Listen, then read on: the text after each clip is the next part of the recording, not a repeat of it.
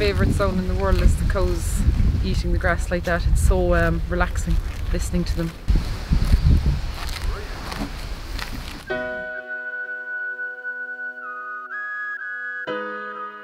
Dairy farming is a wonderful job, and I'm really proud to work with cows because, you know, these are my work colleagues.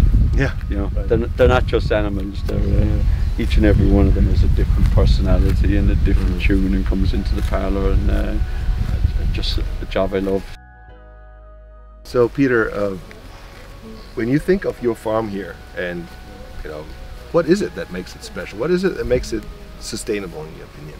It's an Irish dairy farm, so we can graze our cows 300 days a year. We can produce enough grass to feed our cows in the couple of winter months when they're housed. And it's the uniqueness of the weather we have here. I mean, the sun is shining, we're getting sun showers all day, and it allows us to grow huge volumes of grass. And essentially, those girls are working in the field 300 days a year, turning cellulose into some of the best dairy product in the world. Yeah, there are some voices who say, let's reduce emissions by just cutting herd size, right? You've heard that. And there are some places in the world where that's happening. Have you heard that discussion here in Ireland?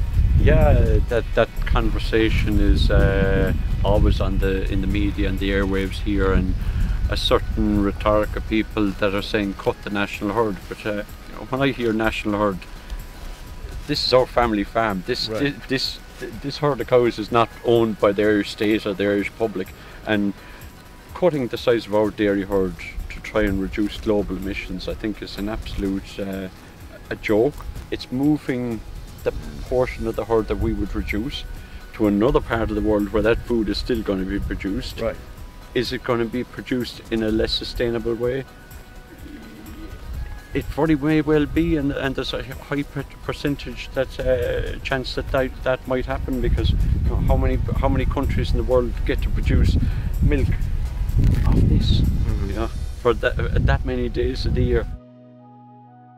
It's actually a process called leakage. Okay, when you reduce an emission source like a herd by a third, does that mean you're reducing emissions by a third? And the answer is no, because somebody else picks up the slack and produces instead. And with that, they're taking the emissions with them. And as you said, if you're less efficient, then you're producing more and not less emission. Most parts of the world endorse the notion that let's produce better and not less. Better and not less. Meaning use technologies like better breeding, better feeding, better husbandry systems and so on. And that makes a huge difference. Ireland produces enough dairy to feed 55 million people. We're a nation of only 5 million. Right.